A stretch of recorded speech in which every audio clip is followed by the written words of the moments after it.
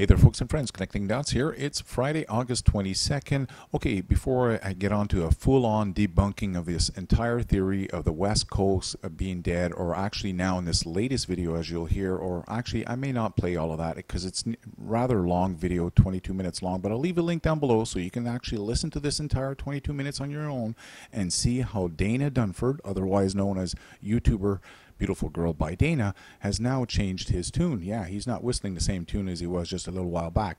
But before we get into that full-on debunking, let's listen to the latest garbage here, what's being promoted by who else? Jeff Rense. Hang on tight. If you don't know anything about Jeff Rense and his corruption, how they all tie in, let's see how this goes. DANA DURNFORD and Terry Daniels, who are my guests for the first 2 hours tonight.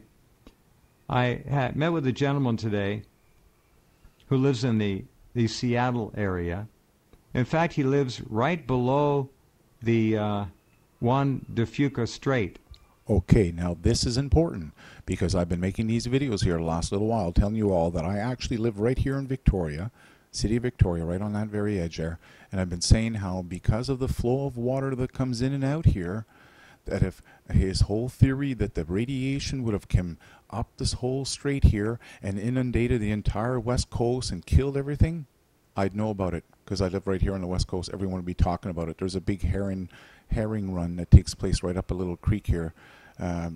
There's no talk about that if you go watch my videos I've made here in the last couple of days. And I'm pointing this out because there's many of you that are new to this. If you go to YouTuber Connectingdots2, exactly as it's written right there, you go scroll down below here on my channel, okay? My channel looks like this, but if you scroll down below to an area where it's written uploads, you'll see here I've uploaded a few videos starting roughly a week ago. Go watch this one here. This is filmed right here in Victoria. You'll see lots of sea life, and that's important because the claims that are about to be said here in the next few seconds are outright lies, and I'll prove it once more with another footage taken from, again, this exact same area.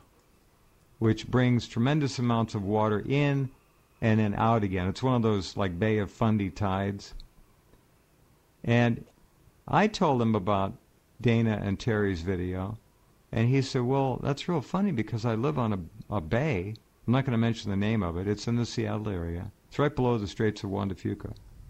And he said, I used to walk out at low tide, and I was mind blown at the beauty and the diversity of the tide pools. I loved it. He said, I went out about a year and a half ago. He said, there's nothing left. It's all gone. Absolutely false. That's why I want you to go take a look at this video here. I just pointed out over my YouTube channel because you'll see this sea life I've caught right here in our little harbor. But let's continue on here because, yeah, it's just more and more. I said, friend, you better look at the video. You'll understand why there's nothing left and why the starfish all up and down the west coast have been wiped out, virtually all of them.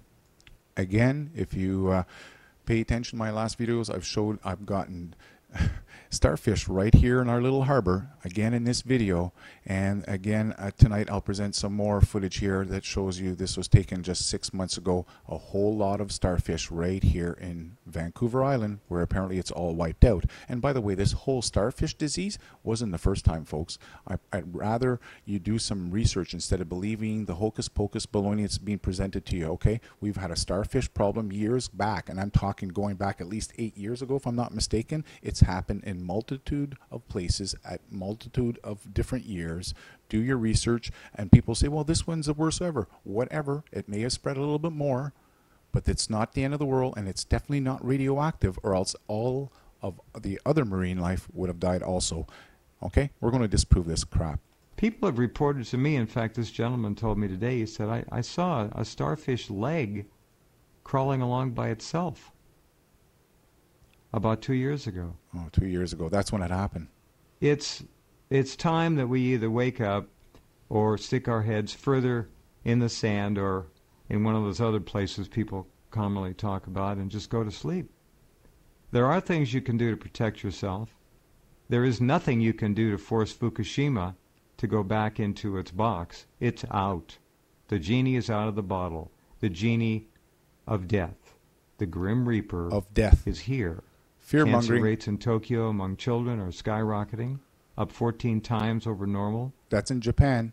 They've already had increased infant death mortality here along the West Coast.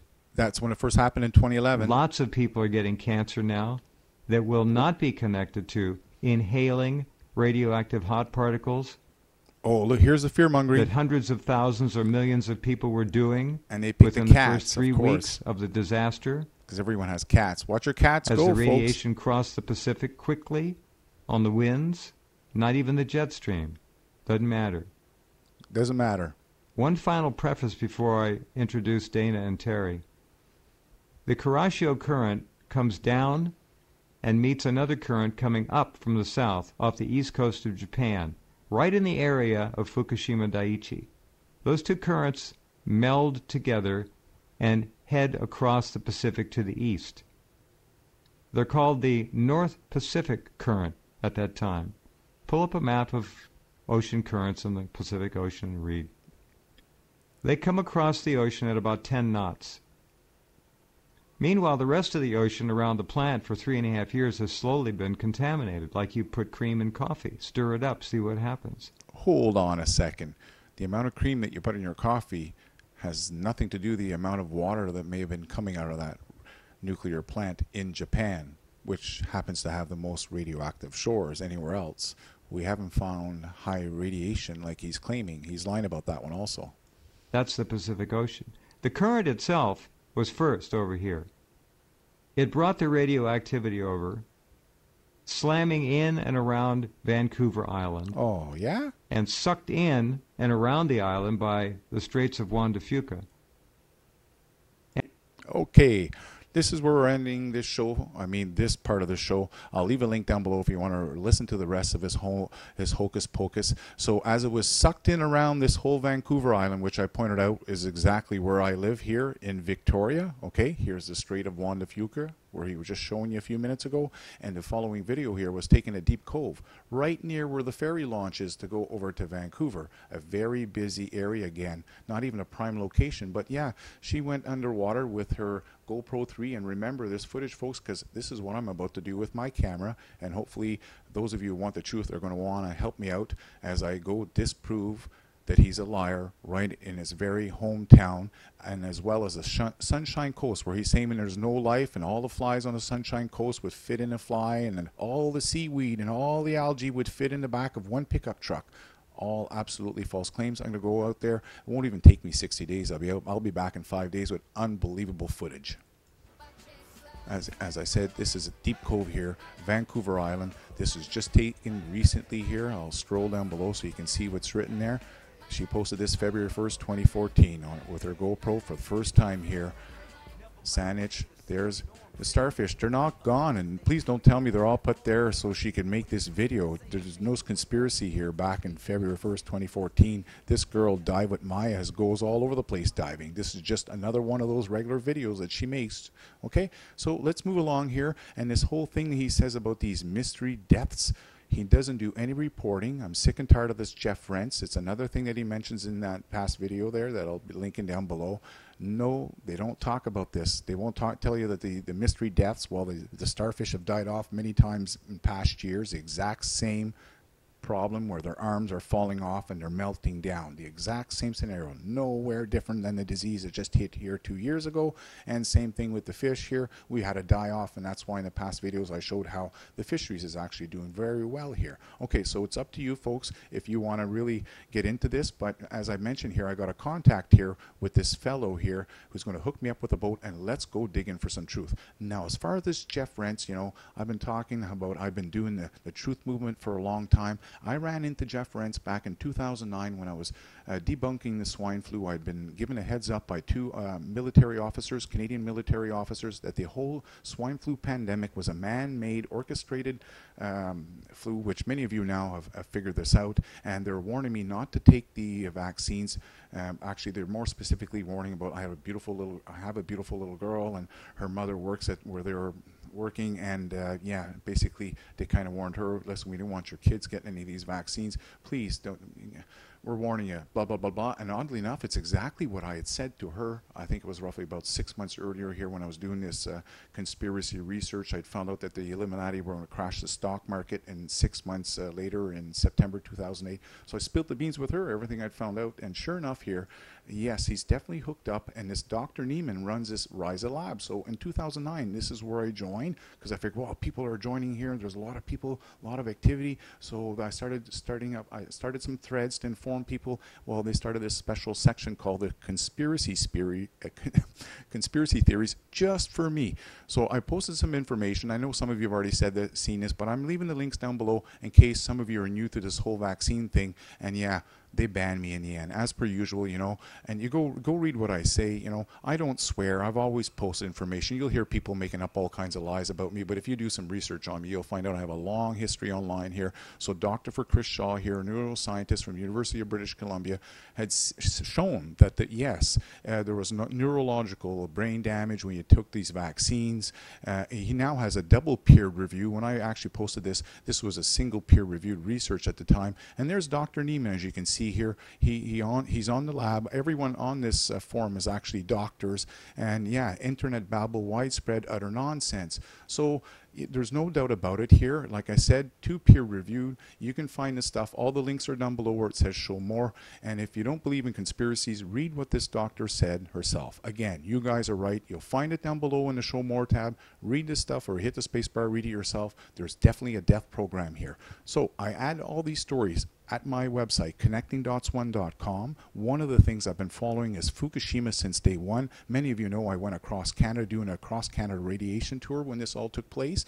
I'm going to debunk this whole story that the radiation on the West Coast has killed everything simply by using common sense. Here's the common sense. The shores of Japan are the most highly radioactive shores right now in the world. Anywhere in the world, they're the most highly radioactive. Everything, the plutonium, all that stuff that they're fearing the crap out of you with, there's more of it there. It's a soup of it right there. I don't care if the Kyosho is bringing it over here. Most of it has been found there, and the proof has been found in the fish, in the sea life. The stories first came out here August 22nd, 2012. Okay, I've posted this stuff here because I've been following this very attentively, using common sense as I call what's taking place. So all of this sea fish is contaminated, and that's what this whole thread was all about. I was saying, folks, what are they doing having the Olympics there?